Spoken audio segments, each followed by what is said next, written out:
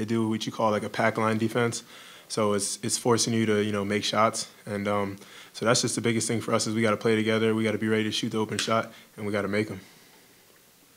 Yeah, when playing against a defense like that, Malik, what things can a team do, and things like a player like you or X who excels when they penetrate? What can you do to sort of try to get closer to the basket, or maybe get looks there as opposed to just shooting from the outside? Spreading the defense out and just keep moving constantly, because you know that they're going to play great team defense, but if you keep them moving, they're going to get out of position.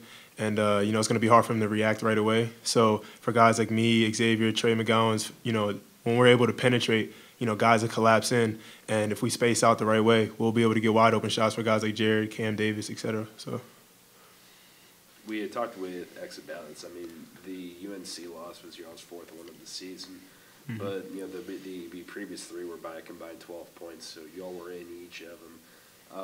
How have you all seemed to sort of handle a setback like that where you lose by by so many points? Have things stayed fairly positive? Definitely.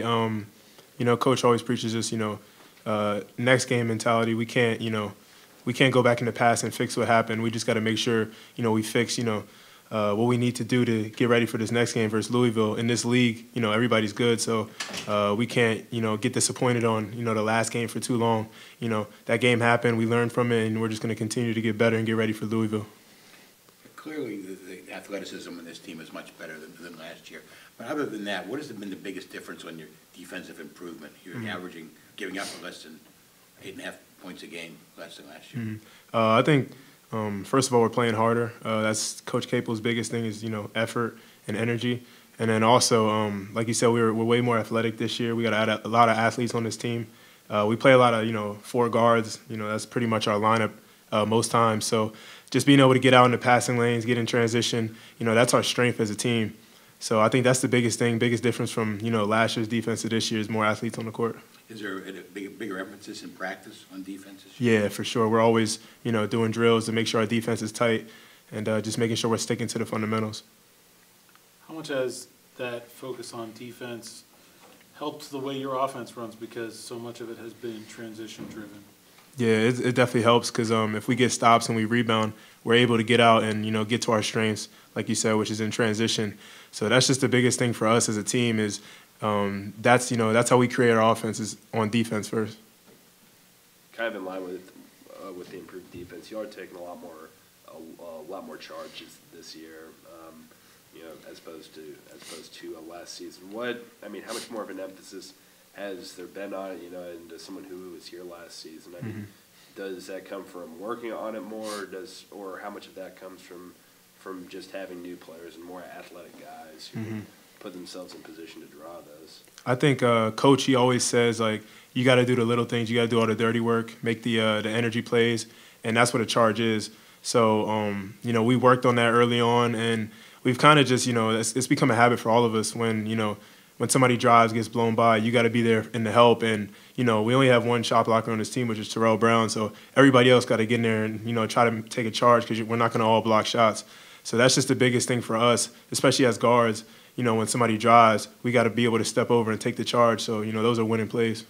During practices, what does working on charges look like? Like, what kind of drills do you do to? Sometimes we'll do like a shell drill, which is, two guys up top at the elbows guarding the wings, and then two guys, on the boxes guarding the corners, and coach a drive, past the one defender, and the guy on the opposite side, weak side help, he has to come over and coach it kind of like, not too hard, but he'll bump you over a little bit, and you just got to step over and take the charge. So different drills like that.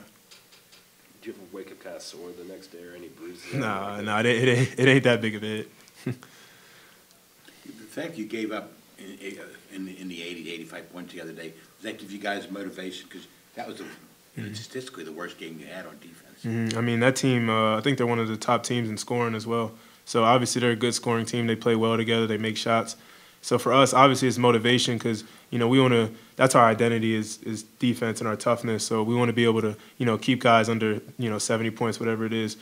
So I guess it's a motivation, but at the same time, you got to give them credit because they're a great offensive team.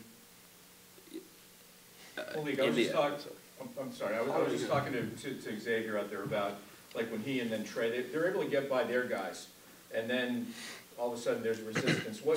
How, not difficult, but how do you guys, can you guys read off of what's going on when those guys are penetrating to make yourselves more available if you guys are playing off the ball? Yeah, I mean, this is it's kind of simple plays in basketball. Just, that's the IQ of it. Having IQ.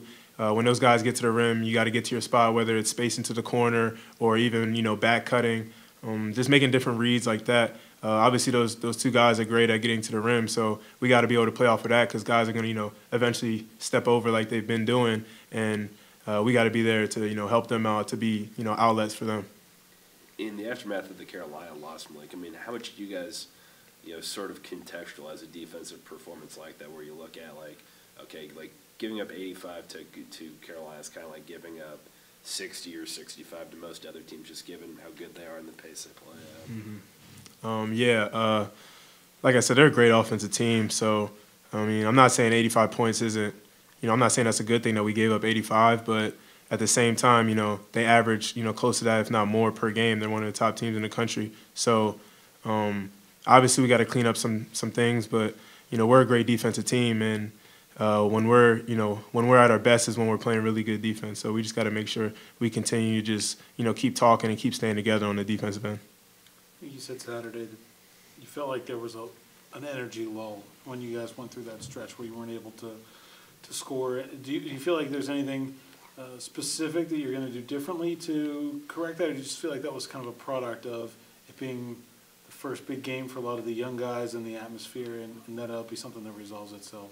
I think it'll definitely resolve itself. I think it was new for a lot of the guys. We have a couple returners from last year, but even so, I feel like that was probably the biggest game we've been in, and for the freshmen and for me as well, it was a different feeling. But I think that I don't think it'll happen again because we have the experience now, and we watched tape and we seen what we did.